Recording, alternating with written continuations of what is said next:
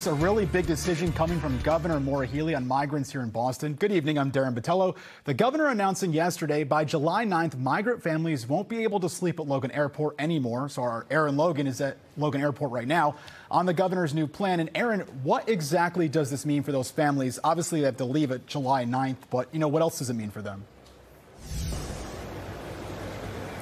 Well, Darren, Governor Maura Healey says the days of people sleeping on the floors of Terminal E have gone on far too long.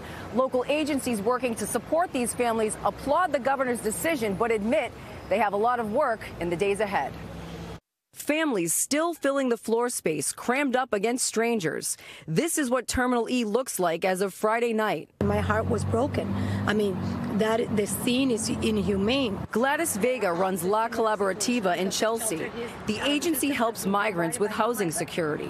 While Vega says the situation has certainly improved, it's not sustainable. We can no longer do it at the volume that we have been doing it. The state's deadline to stop letting families sleep at Logan comes as Governor Maura Healey announced she sent state officials to the southern U.S. border this week. To communicate loudly and clearly that we're not going to be able to house people here in Massachusetts. So what does this mean come July 9th?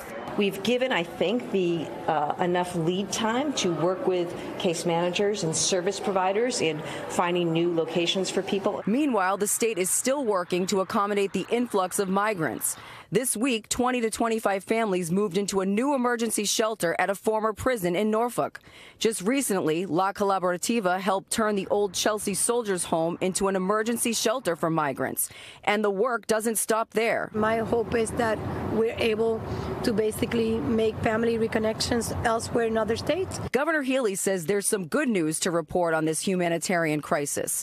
200 to 300 families have been exiting from the shelter system every month. Those numbers are far higher in terms of exits than we've ever seen before in the history of our emergency shelter system. And they've processed nearly 4,000 people for work permits, and many are employed. I'm proud of the state for its efforts to take care of people, and it's been a challenging situation.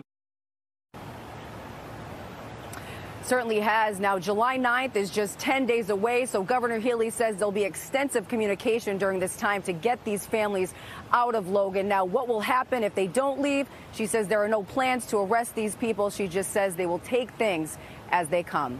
That's the latest from Logan. Live at Logan, Aaron Logan, NBC 10 Boston.